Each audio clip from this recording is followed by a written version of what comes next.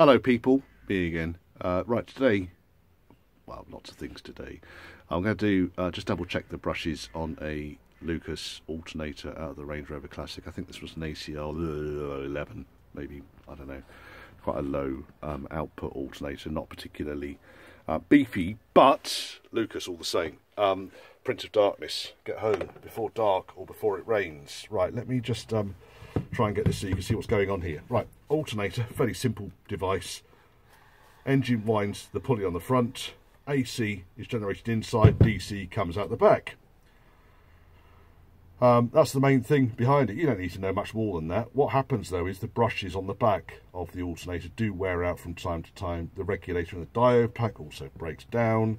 There's lots of things that might go wrong with them, but there's other videos on YouTube that will show you how to check for those things. So first and foremost, let's get the black cover off the back of the alternator, plastic cover.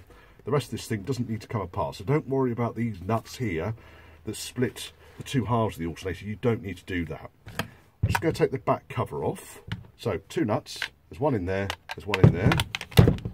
If I use my trusty Bosch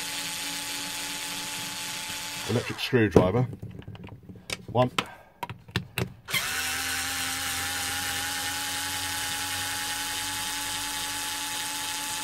and two. Those fellas are off, cover comes off, and underneath here we can see the workings. So in the middle here we've got like regulator, we've got diode packs, and under these areas here are where the brushes are. Now there's 4 screws there for the brushes. In order to check them, what I would be inclined to do is to undo the 2 either side, which actually holds the whole brush module down onto the top of the alternator. So if I undo these, give me 1 second. When I say 1 second, maybe 4. Whoops, there's an earth lead that attaches to that one. And that one there. And then what you find is underneath we've got the contact ring. So we've got the centre and the outside. Those are the 2 contact rings. And inside this cap you can see the 2 brushes. They're both spring loaded. You can see one's worn slightly more than the other in this case. Now if I wanted to go any further than this, I would disconnect the whole pack from the back of the alternator. There's the alternator now without that part connected. And on the top of the alternator, we might then consider undoing these 4, and under there you'll find the springs and the brushes. It's up to you whether you go that far. Let me take one off just to show you what it is that you're looking at. So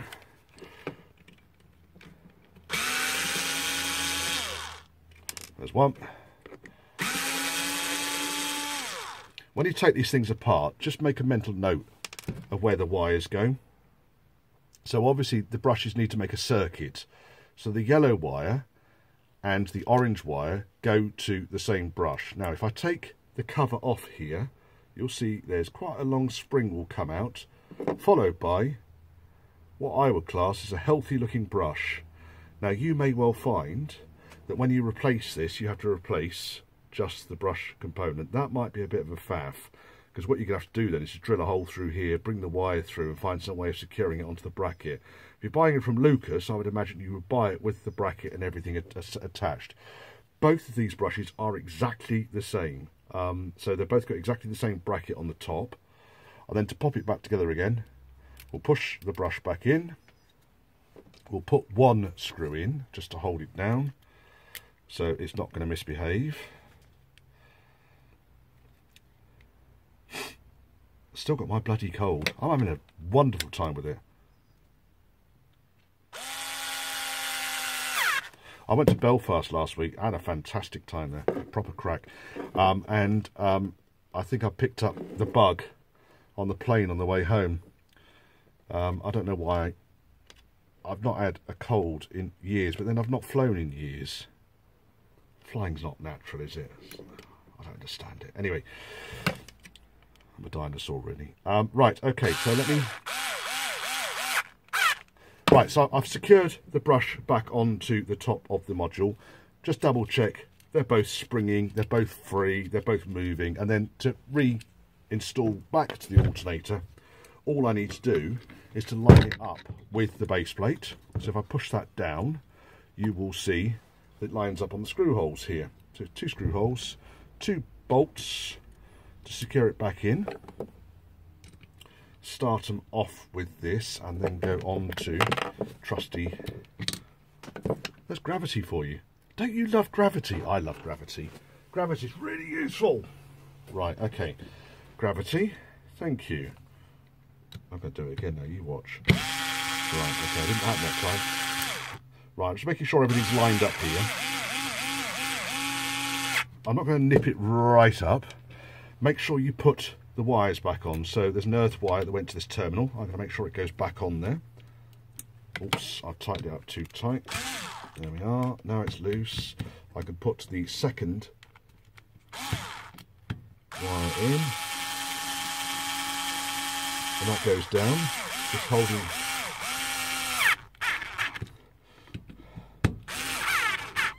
And the other wire, of course, is the positive, which I need to put back onto the diode pack at the front here. Okay, so the diode pack sits here, and it's these series of plates. Sometimes the diode packs don't look like that. In fact, here's another example of diode packs from an AC Delco alternator. This is a more recent Range Rover. I've kept this because it works. The rest of the alternator was lunched, but the diode pack was good, so I've hung on to this as a spare just in case I ever lose a diode pack on another alternator. It goes on the shelf.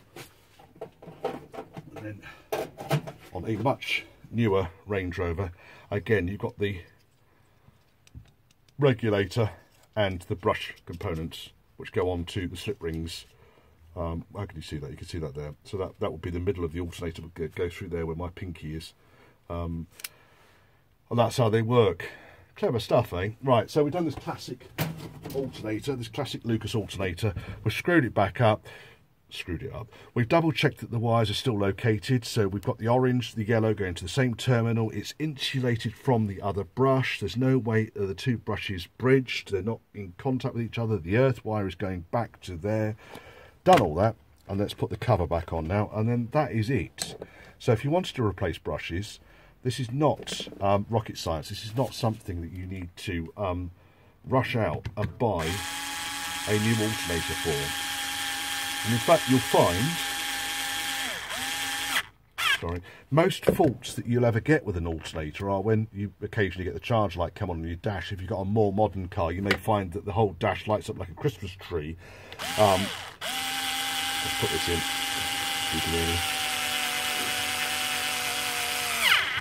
You may find that the whole dash lights up like a Christmas tree because the alternator is not putting out the required voltage to run the car electrics and also charge the battery.